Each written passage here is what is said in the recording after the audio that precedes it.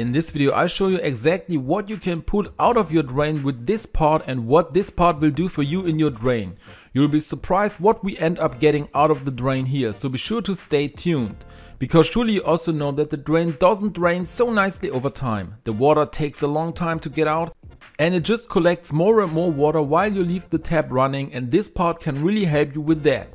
It's an extra small device that has really nice prongs on the sides, is really long and has a loop at the end where you can put your finger through and pull it. And with it you can get your drain clean again really quickly and easily. Maybe you've already seen my video where I did the whole thing with a cable tie. But this one is even better. As you can see, I can just go down the drain with it, twist it a little bit to catch everything and then slowly and carefully start pull it out. And then you can already see here that a lot of stuff comes up from the drain that was still in the drain here. I'll link the part to you below in the video description in case you want to try it on yourself. It also comes with a flower like this with a little chain on it. And this is mainly for prevention, so that something like this doesn't happen in the first place and the drain doesn't get blocked in the first place. Because you can just put this in your drain, you can do this at the sink, for example, in the shower or bathtub. And now put it completely down your drain. The chain moves further and further in here with these little rubber pieces on it.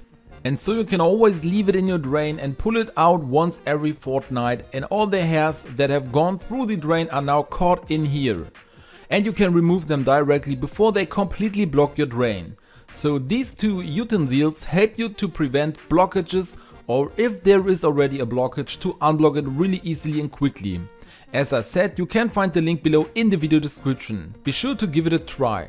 What you should also do afterwards is to pour baking soda and vinegar down the drain so that it gets really clean again and the smallest particles of dirt are also removed. If you want to know exactly how this works, then watch the video that I'm linking to you here, because I'll show you there. If you liked the video, then I would be really happy about a thumbs up, and don't forget to subscribe to this channel and activate the bell so you don't miss any new video.